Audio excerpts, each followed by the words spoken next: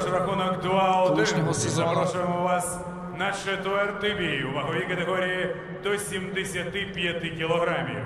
Бій, який цікавий не тільки як командна зустріч, а з точки зору особистого протистояння цих боксерів. Поки що індивідуальний рахунок їх 1-1. Отже, в синій кут рингу запрошується боксер команди Дольче Габбана Італія Сандер Мішель Таварез.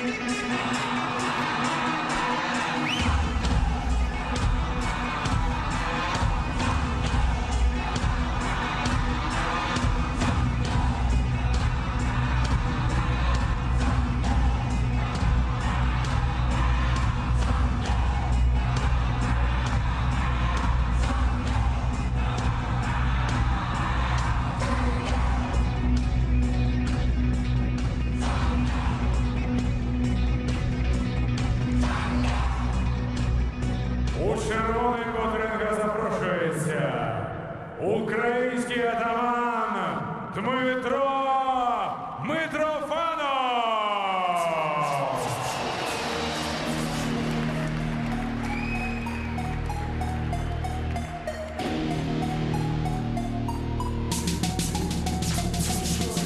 Команда лучше сердцем храбрых и отважных сплотила воедино в себе воинов бесстрашных.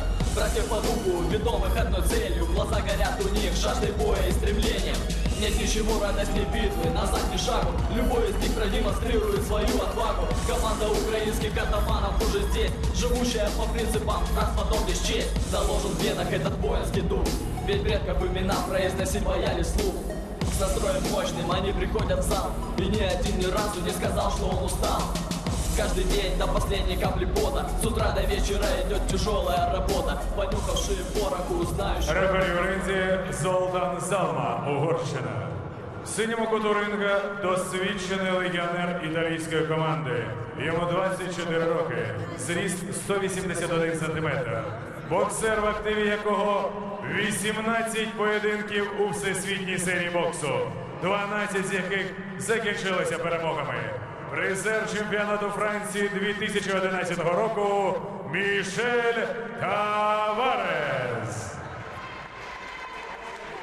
У червоному кутку рингу боксер із Чернігова. Йому також 24 роки, зріст 172 сантиметри.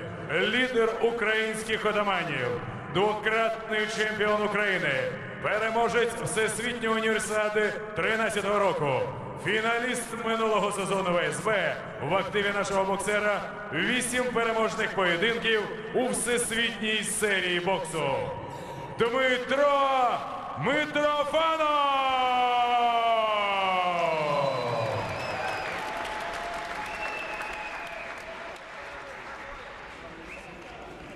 Ну что ж, уважаемые друзья, наверное, главный бой сегодняшнего вечера. Конечно же, у нас впереди еще ребята тяжелые, но именно сейчас Дима Митрофанов может решить судьбу сегодняшней встречи. Он может сделать счет 3-1 в нашу пользу.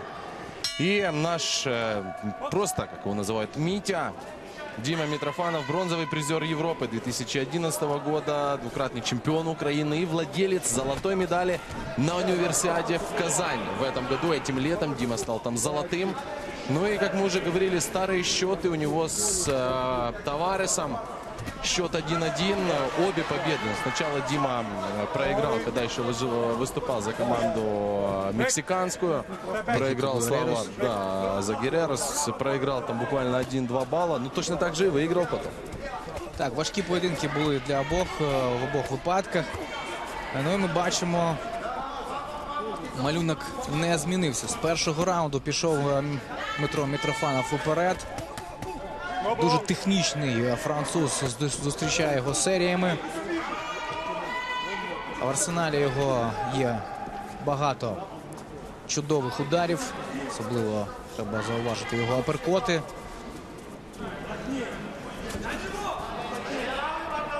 Ну, а Дима Митрофанов, он просто хороший боксер, у него все хорошее, он доказывал.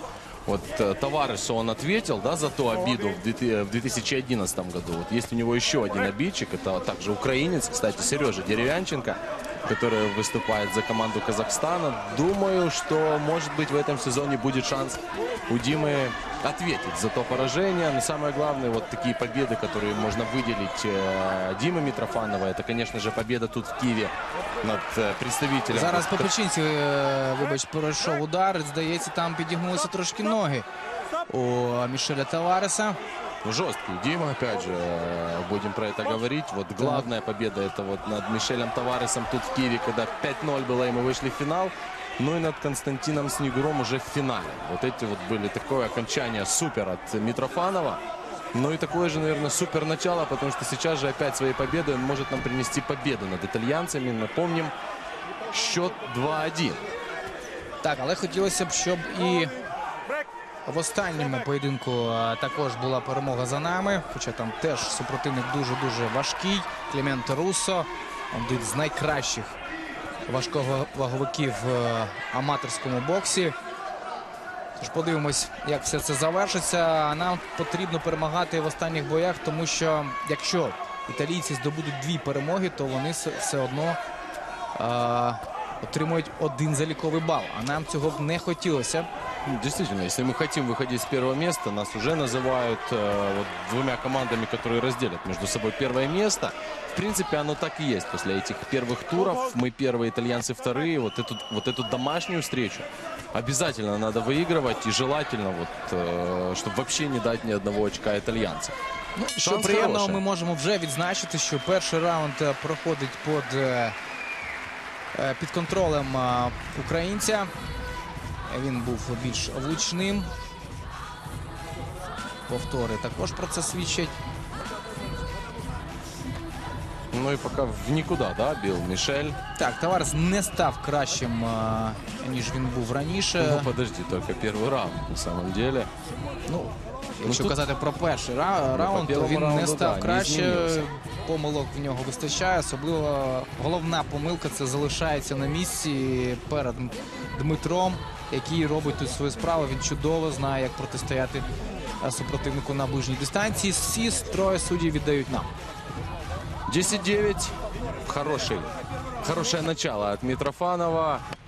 Опять же, работает первым номером, знает, что самое главное. Вот если ребята до этого, особенно вот наши дебютанты, только там понаслышке знали соперников. Митя отлично знает Тавареса, не понаслышке, они дважды боксировали.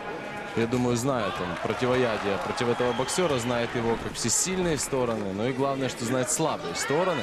Ну, якщо ти згадував про поєдинки Тавареса з українцями, то ще не будемо забувати Івана Голуба, який також перемагав Тавареса. Ваню Голуба, кстати, мы тоже очень ждем в этом сезоне. Ваня выиграл все бои в прошлом сезоне, стал такой настоящей звездой во всемирной серии бокса. Но у него потом была проблема, была травма, перелом руки. Вот, и мы его не видели уже в конце сезона. К сожалению, я думаю, также Ваня бы нам очень помог в финале. Вот уже ждем его в этом сезоне. К сожалению, вот в этом году мы уже Ваню не увидим. А вот в следующем сначала ждем его. Ну и по окончанию сегодняшнего вечера, очень интересного вечера, очень интересная программа «Королі ринга», где мы пообщаемся с Василием Ломаченко. Вот у нас сегодня 2-кратный олимпийский чемпион в гостях. Во-первых, узнаем, что он думает об этой команде новой. Ну а во-вторых, очень много вопросов к Васе накопилось насчет его профи-карьеры. Это все сразу после окончания вечера «Українські Отамани» проти італійського грома. Ну а тим часом у нас справжня спека у ринзі. Бачимо, що темп підвищився. Таварес також зробив деякі висновки. Виглядає дещо краще, ніж у першому раунді. Але і Дмитро робить свою справу. У своїй манері йде вперед і все ж таки нав'язує свою манеру. Тільки у цьому раунді підключив все ж таки ноги француз. Мабуть, йому там пояснили, що не треба рубитися з Митрофановим на ближній, де у українця є перевага. Він себе відчуває добре. Це його дистанція. Його манера ми всі чудово знаємо. І за це його любимо, тому що вона досить видовищна, естетична. Багато він працює корпусом, серійна робота, комбінації. Так, в захисті також є в нього недоліки, тому що пропускає. Але пропускає, тому що ризикує.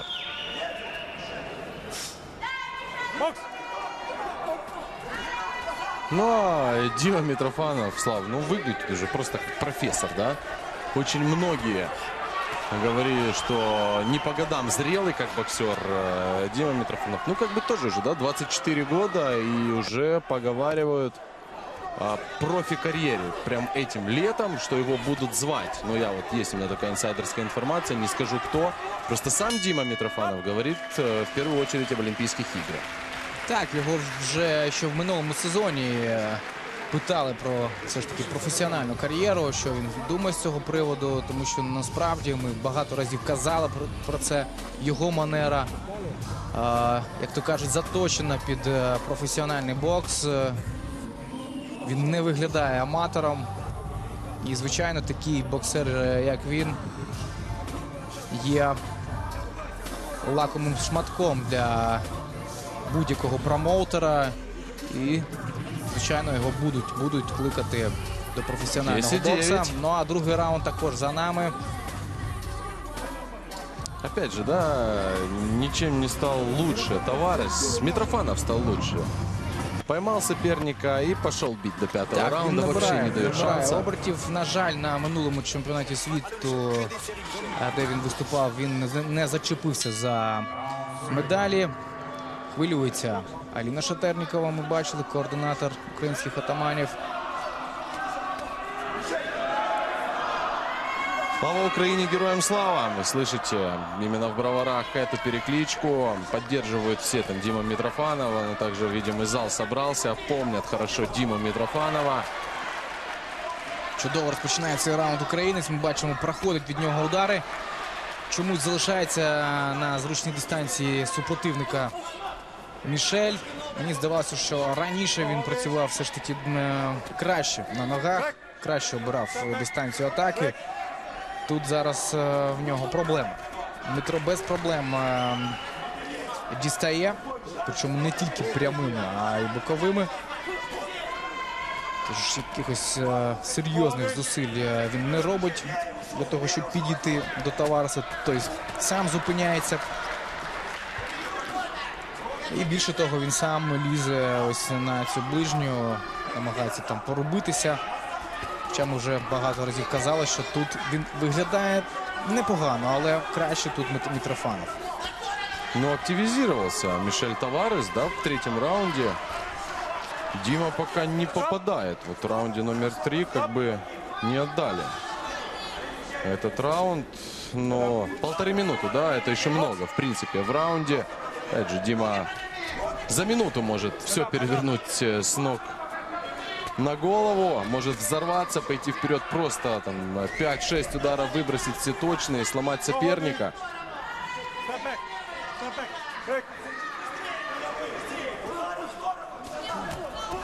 Вот перестал попадать и Таварез. По пучинці декілька аперкотів завдає Митрофанов. Чудово на сайдстепі працює українець. Тут з небезпечних ударів Тавареса, зверніть увагу, це удар по печінці. Багато він туди влучає. Нащупал этот орган, да, Митрофанов, как хирург настоящий. Знает анатомию строения тела. Изучает ее сейчас по Таваресу. Ну, а Таварес начал, даже, ты знаешь, Слав, не вязать, а бороться. Толкаться с Димой. Я ж кажу, в якійсь мірі у нас той самий малюнок, як і минулого разу. Коли зустрічались ці хлопці в ринзі. Але тоді, нагадаю, перемогу отримав Митрофанов. Тож тут саме Таваресу слід було трошки змінитись, перебудуватись. І зараз він вступає в цю рубку. Чудове, яскраве завершення цього раунду. Але Таварес виглядав краще, ніж в попередніх раундах.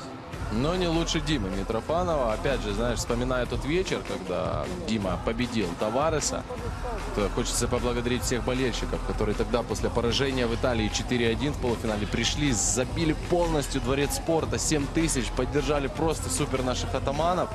Это также заслуга болельщиков, поэтому, опять же, приглашаем вас на все вечера атаманов. Ребятам очень нужна ваша поддержка. Это действительно очень помогает. Так, нагадаємо, що тут у нас все ж таки розділилися вже думки. Я вот казав, это то, что мы с тобой в начале був... раунда говорили, когда расцвел у нас Таварес. Так, був кращим трошки, ніж в попередніх раундах. Але все одно переміг українець за думкою двох суддів. Ну что, 3 раунда есть победы. Это уже победа по очкам 100%.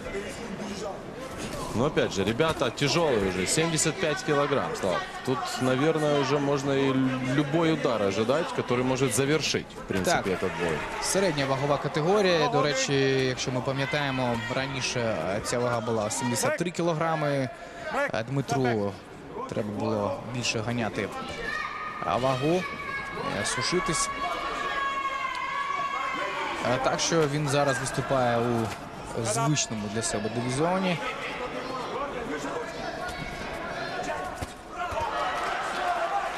Ну а щодо підтримки атаманів, то, звісно, вона дуже їм потрібна.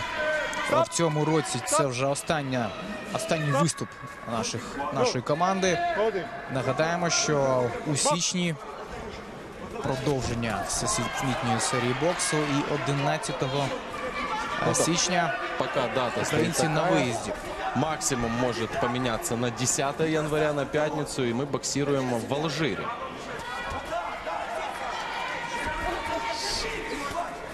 Команда из этой страны, команда с загадкой, да, для нас, откуда там вообще, в принципе, в Алжире 30 боксеров.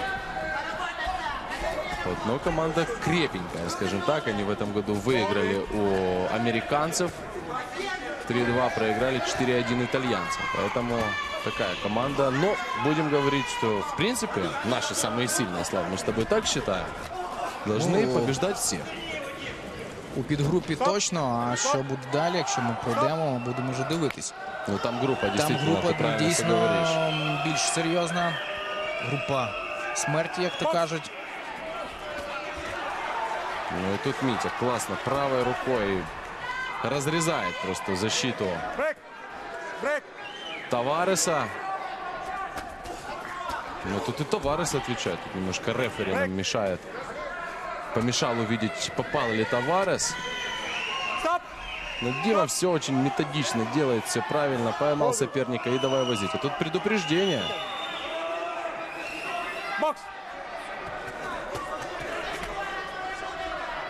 Чудова серійна робота. Від атаки швидко переходить до захисту. Це робота корпусом. Ми бачимо, вчасно пірнає українець і промахи. Лише промахи від Тавареса.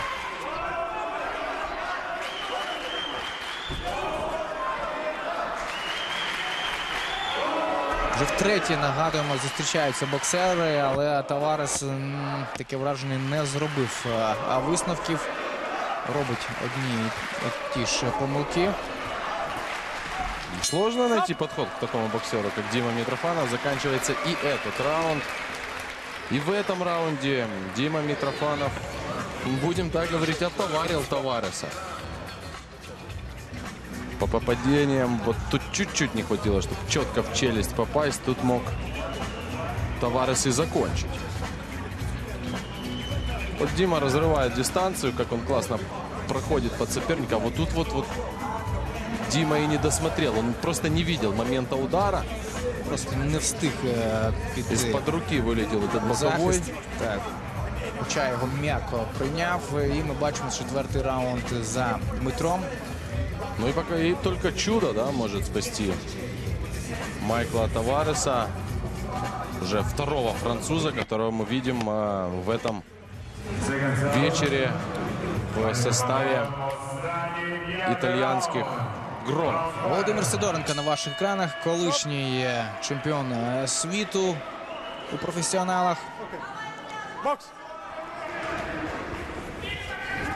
Тоже Володю всегда мы видим, весь прошлый сезон он отходил. Ну а Таварез, кстати, мы не вспоминали, а он же был чемпионом всемирной серии бокса, но не год назад, 2 года назад. Ну, в когда еще сезоне команды представляли города, а не страны. Вот он как раз был чемпионом всемирной серии бокса за команду Париж Юнайтед.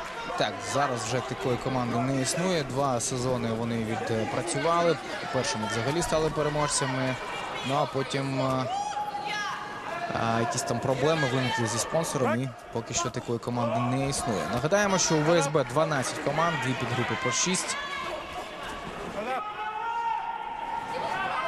ВСБ змінюється, 4-й сезон. А тим часом ми бачимо, як чудово зараз атакує українець. Довга комбінація, багато ударів пройшли від Дмитра. Зупинився таке враження Таварез. Він виглядає більш виснаженим.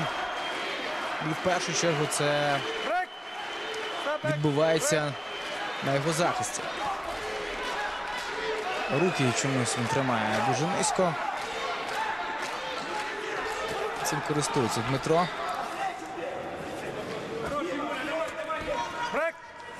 Ну и буквально очень скоро, после завершения последнего боя, в котором у нас Сергей Корнеев против Клименте Руссо, мы встретимся с Василием Ломаченко в программе «Короли ринга», где поговорим, во-первых, об этом вечере, потому что Вася очень хорошо помнит итальянцев и был номером 1 по итогам прошлого сезона всемирной серии бокса. Ну и главные вопросы по поводу его профі-кар'єри.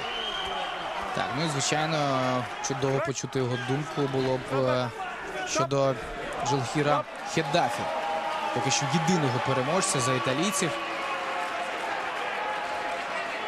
Таварез все робить для того, щоб також зараз перемогти.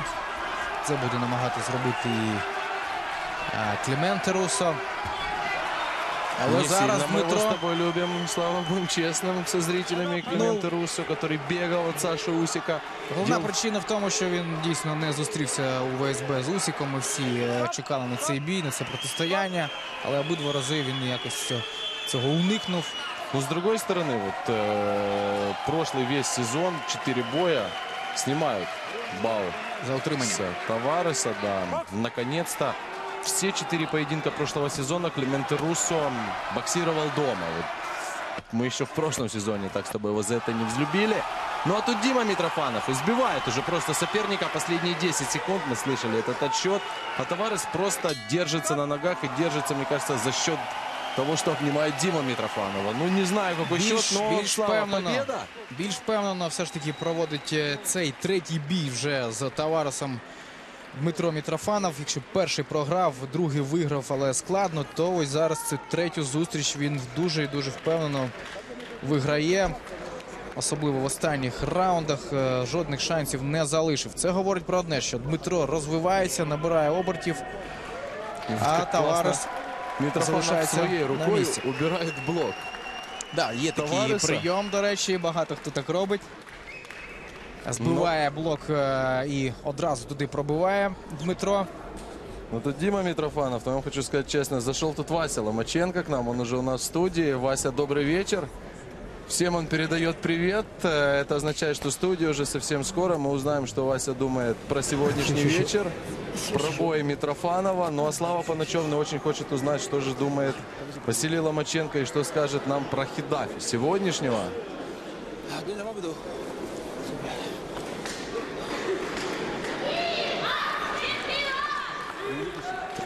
Чуємо там дівчат, які підтримують Дмитра.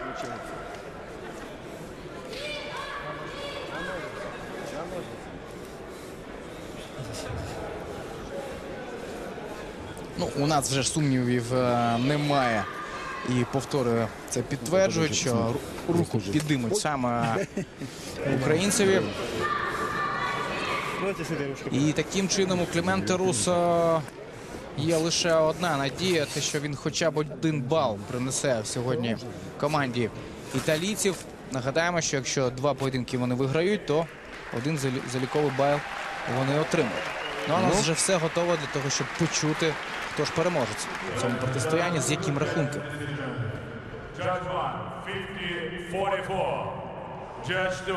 50-44.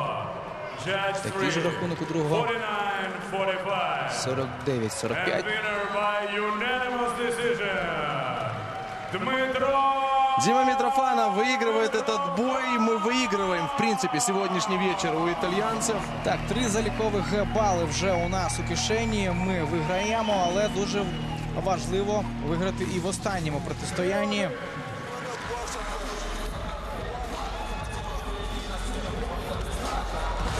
Щось там кажуть Может, Дмитру приглашают Диму? Митрофанову, да, мабуть.